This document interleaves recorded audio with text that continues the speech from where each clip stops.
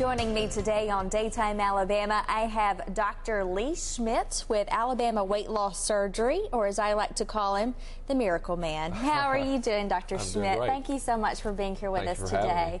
Well, can you tell us a little bit about what you do, specifically gastric banding? I know we've seen a lot of this on television, especially recently. Yeah, a lot of people have heard about gastric bypass. There's been an operation around for decades now, actually, in Europe, gastric banding. Gastric banding is just a wonderful tool to help people lose weight and keep it off. Well, you sent us some amazing pictures, before and after photos, and I would like, if we could, to just be rolling through some of those. I mean, look at that. She looks so happy and so healthy. Our patients come in all shapes and sizes. Our average patient with a gastric band will lose half their excess weight. And so people don't end up skinny usually, but some people do. Some people, unfortunately, do not lose all their excess weight, or some people don't lose as much weight as they want to, or even regain weight. And that's why I say it is a tool that you have to.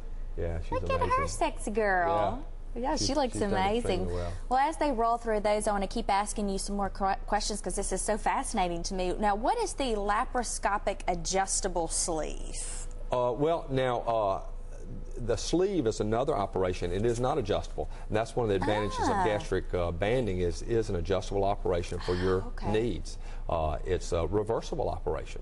It's not meant to be reversible, but if you did have a complication, it's pretty easy to solve your complication if you had the band removed. If you're an extremely young person, heck, maybe 20 or 30 years from now, there will be some miracle pill or some miracle non-caloric food. I doubt it, but if there is, you could have the band removed and you're totally back to normal. Whereas an operation like gastric bypass or gastric sleeve are permanent and not changeable. Well, let's talk some more about the safety and effectiveness of this surgery. I know you touched on it. I know we've seen some of those promos on television. At the bottom of the screen it says results not typical. However, your results are typical. Well, as I said, most of our average patient with gastric band will lose half their excess weight. If somebody's 250 pounds and they should weigh 150, we expect if they're average, they'll lose down to 200 pounds. Some people will lose more.